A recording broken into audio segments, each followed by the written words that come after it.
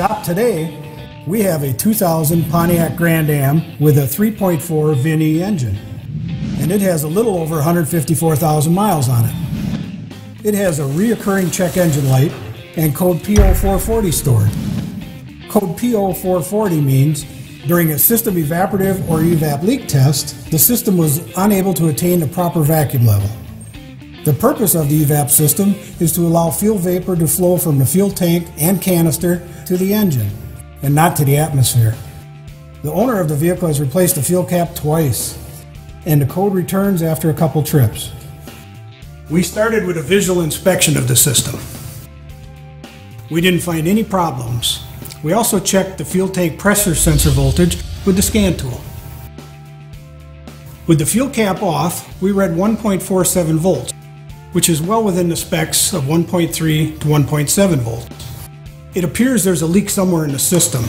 Let's go check it out. The best way we found to find a leak in the EVAP system is to use a smoke machine with the UV dye mixed in the oil. Our choice for this job is the Smoke Wizard. We first closed the vent solenoid with the scan tool and ran the smoke into the test port. As you can see by the leak detection ball, it indicates there were no leaks. We then tested the purge and vent solenoids to make sure they were not intermittently sticking. We did this by activating and deactivating them at the same time. We were shooting smoke into them. You can activate the solenoids with the scan tool, 9-volt battery, or with a power probe. The purge valve is normally closed, and once it's activated, it should leak smoke, like this. On the other hand, the vent solenoid is normally open. It should leak smoke until it is activated.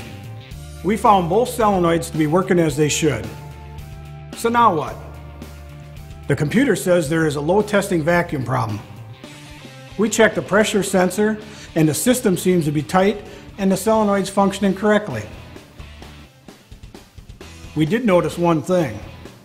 While we were smoking the system, we wanted to make sure the smoke was getting through. So we removed the fuel cap, and guess what? No smoke escaped. Well, we dug a little deeper, and here's what we found. The fuel tank on this system incorporates a fuel limiter vent valve. This unidirectional valve is used to ventilate the tank while filling, and it also prevents excessive leakage should a vehicle rollover occur. When we pulled the hose from the filler neck to the tank, no smoke escaped from either end. We then shot the smoke into the tank directly from the filler neck hose. No leaks were found in the tank. This system also has a spitback valve in the filler neck.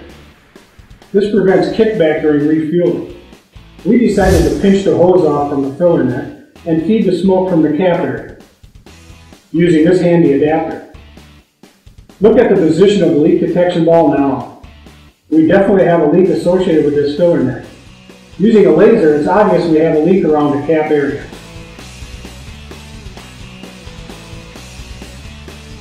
Remember, this cap has been replaced.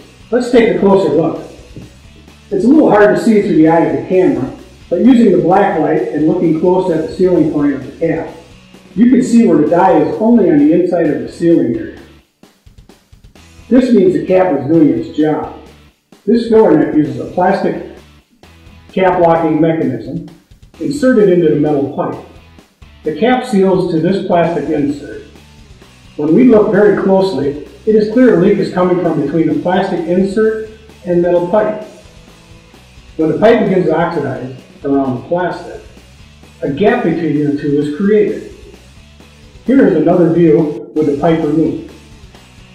Now you can clearly see the dye with the tinted glasses held in front of the tank.